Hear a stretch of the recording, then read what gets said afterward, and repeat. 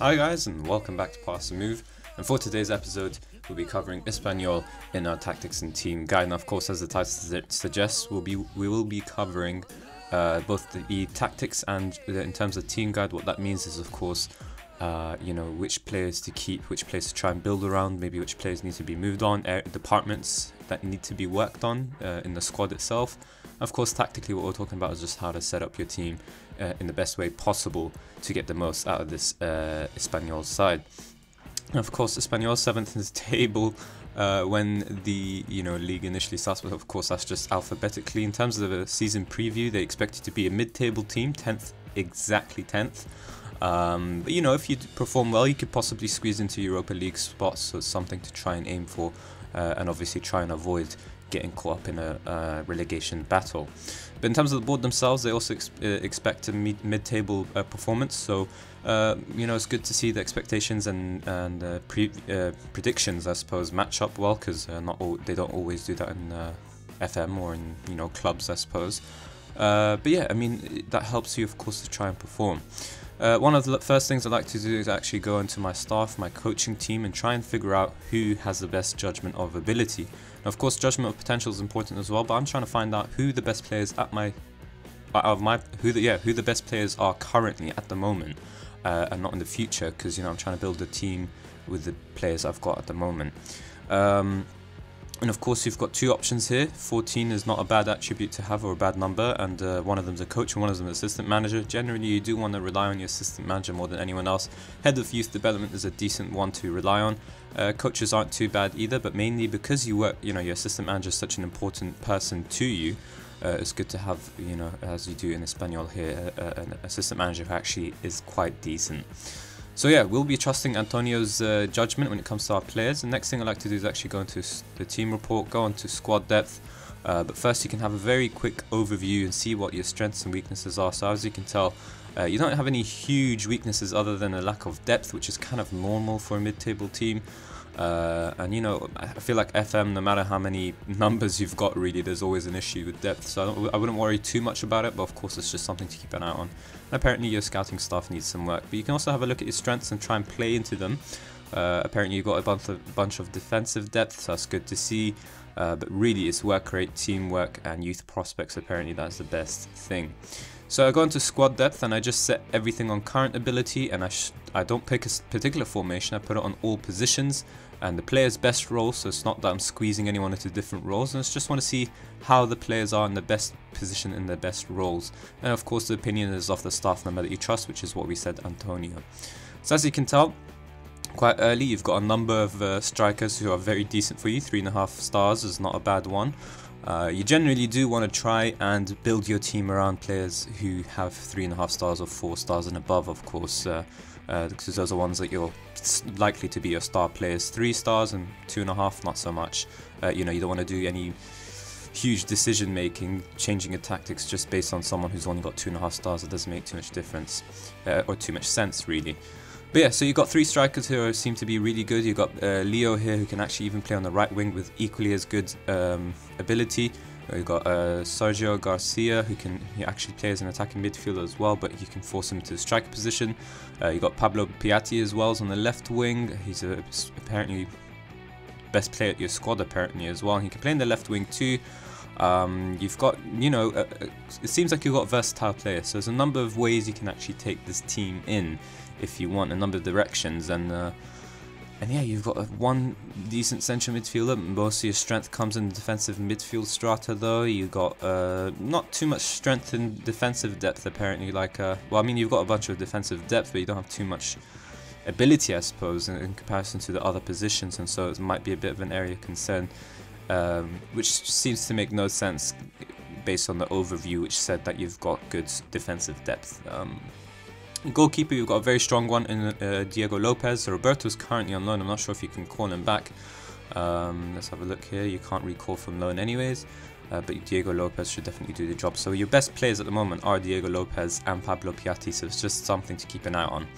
But yeah, very generally you can tell that this team can go in a bunch of different directions. You could probably play a 4-2-3-1 with 2 DMs, or if you want to force it, a 4-2-3-1 with the 2 central midfielders. But of course some of these players won't be at their best. You could possibly get away with playing a 4-4-2 if you would like. And that's kind of what we've gone with. I feel like I want to bring out the best out of my strikers and push them up as far as possible and try and bring out the best out of my team, and at the same time still play with wingers. So we've gone with a 4-4-2, but a variation on it. So we've gone with it says here 4-2-4, but I would reckon it's still 4-4-2. But yeah, 2 DMs to make up for the crazy attacking quartet we've got here.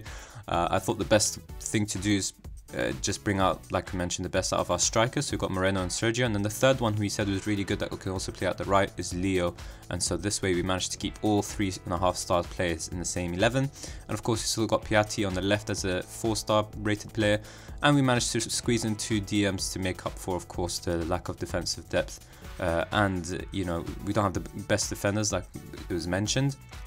And at the same time, it's just because the top 4 are just very attacking in such a way that you have to be careful and make up for it by having 2 DMs. And I think it just made the most sense.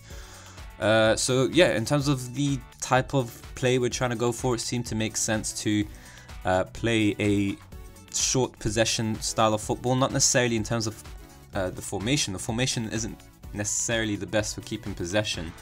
But you know, it should still make do. I'm not expecting to have 60-70% possession. That's not really what I'm aiming for. It's just because it felt like it was the best way to bring out the best out of the squad. We've got a Rodemantor, for example, who naturally passes shorter, crosses less often, you know, that sort of stuff. We've got a complete forward as well in attack, a false 9, an inside forward. All these players, they don't necessarily, you know, play the direct style of football, which is crossing a lot, dribbling a lot, all that sort of business, and shooting a lot. So it's just kind of made sense to go with the, in order to bring out the best out of Piatti as well, especially because he's a Rodemantor, to play a possession type of football. And it helps because we're also playing on a counter mentality, so we're not being too expansive, not too attacking, even though we're, you know, the formation, this front 4 is quite attacking, like we mentioned. And so it just made the most sense. So it's really simple. I don't have, you know, too much mentality, too much team instructions. Rather, I just generally for possession footballs play on counter or defensive, and just play on shorter passing. And my understanding is when you play possession football, it's not risky football, and so it makes sense for you to play on a counter mentality. Because you know, it's less risky than it is on the control and attacking and so on. And so playing defensive or counter seems to make the most sense, and playing on shorter passing as well for overall possession football. We're also looking for, you know, when we do cross, because you know, we don't want to cross too much, we want to try and work the ball into box, but when we do, we want it to come from the byline, and that's where this wing back on attack comes in. But yeah, I've also set the team instruction an additional one, which is dribble less, because you know, we've got an inside forward who dribbles more. False 9 doesn't necessarily, but a complete forward does. I think the wing back also dribbles more. Rodemantor, I'm not sure. I don't think it does. Yeah, and so it just kind of made sense to just keep an eye on that excessive dribbling, and that's kind of it. Because possession football, all you want to do is you want to avoid dribbling, you want to avoid crosses, and you want to avoid people who shoot a lot. And so it's just kind of made sense to hold that back a little bit. But yeah, so the whole point is to try and fit the players in the best roles and the most natural roles to bring out the best out of them, and at the same time not harm the overall tactic. And as you can see, we've done that relatively well because we've got a bunch of fully natural greens here. And of course we've got a fullback on support and Aaron just to complement the Rodemantor, wing back on attack to overlap the inside forward. We've got Sergio Garcia as a false 9, playing a direct partnership with Moreno, who's best as a complete forward on attack. And we've got the 2 defensive midfielders, one on defense, one on support. And actually I've done this the wrong way around because it makes more sense to have the defensive one covering for the wing back on support. So let's just adjust that. And yeah, you got the 2 central defenders, Naldo and Duarte, and I think Naldo's the only reason he's not fully is because he wants to be a cover, but we don't need that. We're not necessarily playing a high line, we're playing a standard goalkeeper, so it doesn't make sense to play him on cover. We just want an unusual straight line, and that's kind of it. You could possibly get away with it, I think, if you wanted to play Duarte as a stopper and Naldo as a cover, or even just play Naldo as a cover. But I reckon I'm just a fan of a straight across line, so I would keep it as is. But yeah, this is just the best way to bring out the best out of squad. Like I mentioned, there are a couple of other formations that you could possibly have gone with, but I feel like they wouldn't have been as best. You know, we're trying to fit in best 11 players into the same starting 11, and I feel like this was the best way to successfully do that and still maintain the tactics. So of course, you know, you can go through roles one by one, but I feel like now we can actually have a look at the players and see who should potentially move on, who you should try and invest in, and all that sort of business. So now that we know our formation, we can also tell how many players we need. So in general, I like to have a squad of 22 players, a starting 11 with you know, leading star or world-class ability, and then a backup 11 of youngsters who have potential to become leading star and world-class players, but are also ready for the first division that you're in, or well, I mean not the first division, whatever division you're in, but they're ready for it. And I feel like that's a perfect balance, so that the experienced players, the starting 11 players, you know, are kept on their toes by the youngsters, and the youngsters are hungry for first team action, but won't complain if you leave them out, you know, because you're relying on your starting 11 players. So I feel like that's the best balance. You know, there's always someone moving in, moving on, and that sort of business. And so yeah, this is our starting 11, and the backup 11 are here. But in terms of numbers, we might be a little bit short. Actually, we were over. So if we consider Roberto's not here, we can actually move him down to the under-19 squad just to get him out of the way. That leaves us with 12 players, so we do still have an extra player. But the question is, do we have the right numbers in the right areas and the right quality in the right areas as well? So now that we know our formation, we can actually go through each player individually and talk about each department. So Diego Lopez, like we mentioned, is our main starting 11 goalkeeper. Tony's not actually the staff member we're trusting, it's Antonio. And Antonio judges him to be a good player for most first division sides. So considering that you are a mid-table team, this is the kind of minimum rating that you want to aim for. And so Diego Lopez fits that, but eventually you do want to have, of course, a leading star or world-class goalkeeper to deal with. So at the moment, Diego Lopez suits us quite well, and it's good to see that his backup is also a very capable player. You've got Pau Lopez, who's decent for most first division sides, so like I mentioned, he's ready for the division, and he's got potential to be a good first division goalkeeper in the future. And of course, if you do play him plenty of times, he can potentially be a leading goalkeeper as well, so that would suit you. And this is basically the perfect balance that I'm talking about. You've got one who's, you know, knows he's going to be a starter, who's comfortable, who's good for the first team, who's perfect for you in terms of ability, and you got the backup who's, you know, fine with being a backup in Pau Lopez. He's a youngster with potential, and he can eventually replace Diego Lopez when the time comes. So this is exactly what you're going to try and aim for. In terms of right backs, you've got two of them here, in Javi Lopez and Victor Sanchez. We mentioned that Victor Sanchez is the first team player, and as you can mention, most comfortable as a wing back. He can play in defensive midfield and central midfield if necessary, but we need the most in the right back spot, and so we've gone with that. And of course, the wing back on attack is what we chose for him. But his backup is not good enough. Leading second division player, Javi Lopez, is not the type of player we want, especially because he is 31 years of age. The good news for you though is that he's only on 10k. So you're not spending too much on him for no reason. You've got high determination and decent leadership, so it kind of makes sense why he's still at the team, but you really do want to move him on for a better youngster with potential. But at the moment, in terms of your first team, it's not an area of direct concern, because there might be other areas that, you know, needs more significant investment. So speaking of that area, you've got 3 centre-backs and you need 4, like I mentioned, 2 players per position. You've got 2 centre-backs in the starting 11, so that means you need 4 overall. You only got 3 here, which is a bit of a concern. You've got Oscar, like I mentioned, your first teamer, but he's the only decent player for most first division sides. So again, you might want to bring in an actual good centre-back for your team and make Oscar your new backup.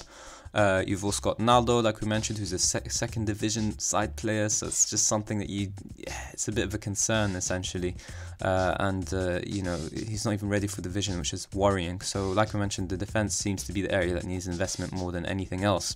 Sergio Sanchez, the player on loan, is also a second division player, so your centre back area definitely needs investment. You do need a 4th centre back anyways, might as well make it a good one, and then eventually build on the backups and improve your squad depth. But the immediate starting 11 players does need some investment in centre back, so I would say top priority is bringing in an actual centre back. Can have a look at the other fullbacks here just quickly to see if any of them can play centre back. So you do have here Mario Hermoso, who can play as a centre back apparently, but if we have a look at his attributes, he's not the greatest. I think he would make a decent backup, And just because you've got 3 left backs, really, you don't necessarily need him. But jumping reach of 10 and heading 11 is not too great. At least he's good in terms of his tackling and all his other attributes. But I would reckon, you know, for now he adds to the numbers. He's a youngster with potential, but not the best potential. You don't want to be aiming for just decent first division potential. You want to be aiming for better, like we mentioned before. But you know, if you don't really have the money, he can make do for the season. But yeah, still the centre back area is the one that needs some investment. Aaron's your first choice left back, and he is again not the best of options. Not only is he susceptible to injuries, but was also a second division footballer. And so definitely not someone that you want to really have as your first teamer. He does have a ton of potential by the looks of it. He can definitely be a star player for you. But at the moment he's not even ready for first division football, and so it's a bit of a concern that he's your first choice. Villa here is also a second division player, and he's not even going to improve either, so it's just another player that you want to try and move on and bring in a youngster with potential. Again, like we mentioned, defensive depth is a huge issue for your squad at the moment. So if we move into midfield, you've really got a couple of options here. Esteban Granero sounds so familiar. Yeah, he was at Real Madrid, wasn't he? You've got a bunch of numbers here, basically. You've got 6 of them. You really just need 4 because you're playing with 2 defensive midfielders. By the looks of it, you've got a couple of central midfielders that might not necessarily fit as defensive midfielders, but your starting 11 players or your best players fit into the defensive midfield strata, and so it makes most sense to cater to them. So we talked about, you know, let's have a quick look at them and see how they will be, if we can use them in any other positions, for example. By the looks of it, not really. Granero could possibly be attacking midfielder, but we're not playing an attacking midfielder. And he's not too comfortable playing as a defensive midfielder. So it's a bit of a concern. You've got 6 players. So the good news is that if you do move on 2 of them, whichever 2 will decide at the moment, you can try and invest that money elsewhere in other areas of the squad, like I mentioned, defensive midfield possibly. But at least you know you've got the numbers. Javi Fuego is your first choice, who's a decent player for most first division sides, so you can definitely try and improve on that. But David Lopez is a good player for most first division sides, and so he suits your first team criteria, I suppose. And so, you know, he needs a better defensive midfielder alongside him, I suppose. A better option to help him out and be the actual leading player for the team. In terms of backups though, it looks like Pape probably is the most natural defensive midfielder, ball-winning midfielder as well, will quite suit your team. A defensive midfielder, he's got very good attributes like teamwork, aggression, that sort of business. But the problem is, like you've seen here, he's just a decent player for most first division sides, and so you want a bit better backups who are youngsters with potential, so that they can eventually replace your first teamers and prove to be better options. But Granero, for example, is just a second division player, so you should be trying to move him on anyways, even though he doesn't suit your team. You've got Alexa Sergi Dardar, who's on loan. But if he doesn't go into defensive midfield, he can play this as very decent. He's got pretty good attributes in truth, and he'll just offer you more creative options. So I don't think you should necessarily get rid of him. He's definitely a better option than Granero and possibly even Pape Diop. And if we just have a look at Mark here, he's a second division player anyway. So if you send Mark unknown possibly, or even to your Espanyol B, and just keep these 4 players here that we have highlighted, then that's a very decent, you know, set of midfielders, but it can definitely still do with some better depth and better options. But at the moment you've got the numbers and you've got decent players as well. No one who's really second division ability like in the defensive midfield, defensive areas. Alright, so that moves us on to the wingers. We've got Leo and Pablo Piatti as a first choice. We've got a right wing and an attacking midfielder as well here, so we'll just have a look at who can play where. But Leo, the first choice, is a good player for most first division sides and has a hint more potential to him. To be honest, at the age of 24, it's unlikely he's going to actually fulfill that potential. But if he does, he's going to be such an important player for your team. And as you can see, he can play as a striker if need be, but I've moved him out into his most natural role, which is an inside forward on the right, and he seems to enjoy it most. He's either footed as well. Attributes very suited to the role, so he should still do a job for you. At the same time, allows you to squeeze in the 2 strikers that we mentioned earlier. But yeah, Pablo Piatti, another left winger, good player for most first division sides. We're trying to bring out the best out of our strikers or our forward players to make up for our issues at the back. And having two defensive midfielders, of course, in the team should also help out with our issues at the back too. But yeah, Piatti is very comfortable as a rodomotor or as a winger. But I wasn't too much of a fan of him as a winger, not because of his attributes. He can very much do the role. He's also left-footed, which is perfect. But the problem is his trait of cutting inside from the left wing does not help as a winger. You want him to be stuck to that wing as much as possible.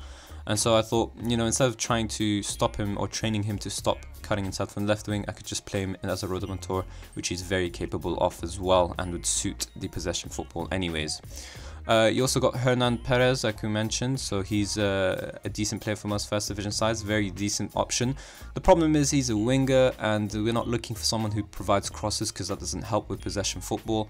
I guess you could probably retrain him as a rodomotor. Inside forward, not so much because he is right-footed. He'll be cutting in onto his weaker foot, which doesn't make any sense.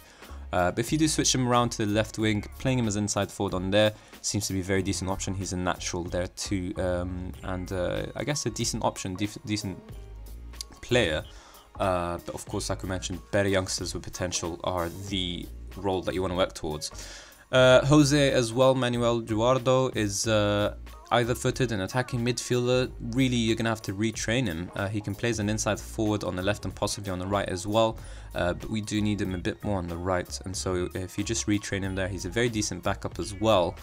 Good player from us first division sides actually, but the problem is, of course, there's no space for him in that front four. And so, you know, just retrain him as a right winger, and he's happy to be a rotational player anyways, and he'd be a very good backup to your current star, which is Leo. That leaves you with your striker, so you've got 3 and you need 4, so really the most pressing area of concern in your current squad is actually your striker. You need a striker before you can try and invest anywhere else. So if you do move on some of the central midfielders that we talked about, then you can invest that money into a backup striker with potential. Moreno and Garcia represent your striking options. Moreno, as you can see, is a fan favourite as well as a good player from us first division side, so he is the player that you kind of aim for. Sergio as well, like I mentioned, good player, but you do have to keep an eye on his susceptibility to injuries. In terms of their backup, their only backup, Alvaro Vasquez, a very poor one, susceptible to injuries and just a second division player. It doesn't make too much sense to hold on to him. He's got very good attributes in fairness to him, and he can play as a complete forward on attack, which is what we're looking for. But at the moment, it just doesn't make too much sense to have him as a backup. But you know, you need the numbers, so you can keep him from now and just bring in a better youngster with potential as your 4th striker, and eventually move on Vasquez once you get the chance to. In terms of your budget, you've only got 4 million, so it is a bit of a concern. And so you have to be very careful about where you invest your money. But like I mentioned, my suggestion is your best option is to try and actually bring in a striker, because it's the area that you actually need the number in more than anywhere else. Even though there's huge lack of depth in the defense, and actually not even just depth wise, your actual starting 11, your defense needs some work, but you do need to ensure that you've got the numbers first, and then make sure you've got the quality second. But yeah, that's kind of it. So I think we've pretty much covered everything. If you're trying to figure out how to work towards an actual possession tactic eventually, you can definitely work towards a bit of a 4-3-3. You know, there's a reason why that tactic works so well for Barcelona, and that's pretty much because your players will cover every inch of the pitch when you play that formation. So if I have just a quick look here, if we switch everyone's roles, you would see that's pretty much green everywhere, and that helps you of course keep possession a bit more. And like I mentioned, you're trying to avoid players who cross too much, who dribble too much, and who shoot too often. You know, players who have the shoot more often instruction. So you want to look for players who dribble less, who cross less often, and who shoot less often. And so roles like that, such as the inside forward, for example, they do dribble more, but at least they cross less often. If you went for an advanced playmaker, for example, might suit you on the right instead, because they shoot less often, they cross less often as well, and they don't dribble too much either. So advanced playmaker on support and a rodomotor on the left seems to be a perfect options. In terms of strikers, a lot of them do dribble and all that sort of business. So maybe if you went with a poacher, for example, would be a very decent option. They don't cross, they don't shoot too often, all that sort of business. They don't dribble either. At false 9 seems to be a decent one. Target man on support is also a very decent option because they dribble less as well. But of course, the problem with that is that you'd have to deal with your players lobbing the ball forward to him quite often. Defensive forward on support seems to be a decent one too, but I feel like in terms of possession football, he's not too important, and you'd be better off with other options. Central midfield, you can go with maybe a Mesler on support or even on attack, either one, to be the one who supports your striker. And then if you go with a player like a box-to-box midfielder, for example, and then in defensive midfield you can go with someone who's just a full-out anchor man, would probably be your best bet, and that way would be a very decent setup to your team. Of course, with the actual tactic that we set up earlier, I forgot to mention that you should have your fullback on support crossing less often. We talked about how we want crosses coming in from the byline, and fullbacks on support are the best support option for Rodomantor, but at the same time they cross from deep, so if you just tell them cross less often, it'll stop that from happening as much as possible. You could definitely go with a ball playing defender as well, but they do play risky passes, so it's just something to keep an eye on. But definitely a decent shout as well if you wanted to, and this is kind of the tactic that you want to eventually build towards. But like I mentioned, several options in the striker department. You could probably go with a poacher, false nine. I feel like a false nine is a very decent one to go with, and as you can see, not conventional, sorry, it's a lone striker sort of role, and so he is a lone striker, and so it makes the most sense to try and play him and see how it goes. But as you can see, very decent greens. Of course, some of them are because the players aren't naturals in that position, but yeah, if you eventually build to a 4-3-3 of this type of manner, you'd have a very decent team of possession football, and you can get rid of that dribble less instruction too. But yeah, I think that's pretty much it. We've covered everything, so if you did enjoy the video, of course please hit the like button and subscribe for more Daily Football Manager 2018 content. And of course, leave your thoughts in the comment section below. Tell me why you think it would work, why you think it wouldn't work, what you did like, what you didn't like. I'd love to hear it all. And of course, once again, thank you all guys very much for watching.